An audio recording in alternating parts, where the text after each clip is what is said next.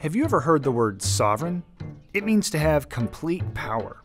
Sometimes people use this word to refer to a powerful ruler, like a king. But no human king is really sovereign. There are some things they can't control at all. They can't turn broccoli into pizza. They can't even make everybody like them. But there is one king who is truly sovereign. This king is in complete control of everything that happens in the world and in your life. That king is God, the ruler and creator of everything.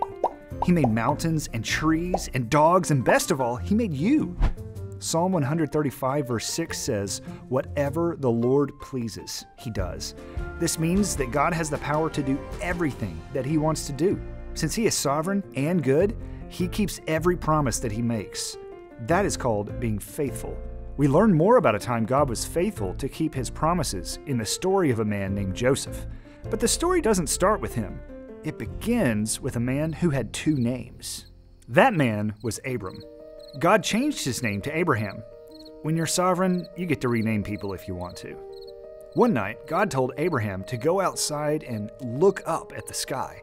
God said to Abraham, "Do you see all those stars? Try to count them. That sure is a lot of stars. Do you think you could count all of them?" God then told Abraham his special promise. "I'm going to make you a great nation, and you will have many descendants," which will be Abraham's kids, grandkids, great-grandkids, and so on. "You will have as many descendants as there are stars in the sky." That's a big promise. Sometimes people make promises that they want to keep, but can't. That has never happened with God. Abraham's wife was named Sarai, but God changed her name to Sarah. Abraham and Sarah were old, really old.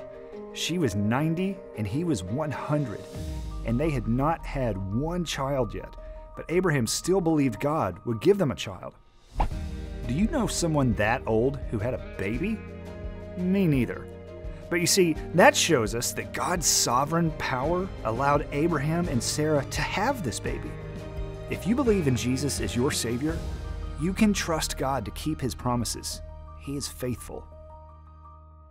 As the years passed, Abraham's children had children. Abraham's son Isaac had a son too, and his name was Jacob. But his name wasn't Jacob for long. Yep, you guessed it. God changed his name too. He changed it to Israel. Wait a minute. You might be thinking, isn't Israel a country? Well, yes, you're right. But first, Israel was a man. Have you ever heard of the 12 tribes of Israel? These tribes, or families, started from the 12 sons of Israel. One of Israel's sons was Joseph, but God changed his name to... Just kidding, he only had one name, but he is very important.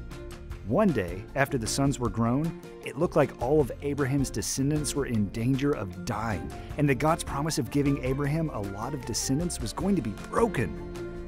But God sent a deliverer, someone who would rescue Abraham's descendants, who would become one of the most important people in the entire Bible.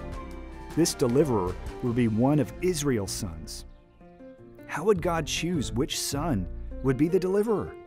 Would it be the son who was the strongest, or the one who was the smartest?